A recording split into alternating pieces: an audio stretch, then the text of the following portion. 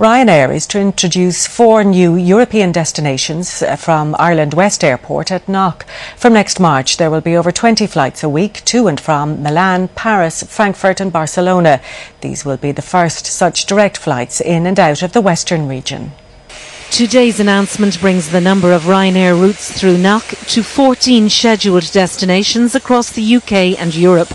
From next March, there will be over 20 new direct flights to and from Barcelona, Milan, Frankfurt and Paris. I think it's a tribute to the efforts that Knock Airport, the extraordinary efforts that Knock Airport has made in recent years. Remember, Knock, it's not owned by the government, it's owned locally, it's not subsidised, it all comes from local effort here, and it has huge support both to the local community here in the west of Ireland, also from the huge visitor numbers we're now bringing to west of Ireland tourism using Knock Airport as the gateway. Management at Ireland West Airport Knock say these new direct flights to and from Barcelona, Paris, Milan and Frankfurt will deliver an extra 100,000 passengers a year and provide a major tourism boost to the western region.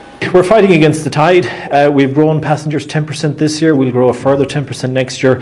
We'll be almost 750,000 passengers, and we're hopefully hitting 1 million passengers shortly in the next 2 to 3 years. So yes, we're definitely fighting against the tide and bucking the trend in terms of international aviation. It's estimated that the new routes will increase the number of Ryanair passengers through Knock to 500,000 a year. Teresa Mannion, RTE News, Knock, County Mayo.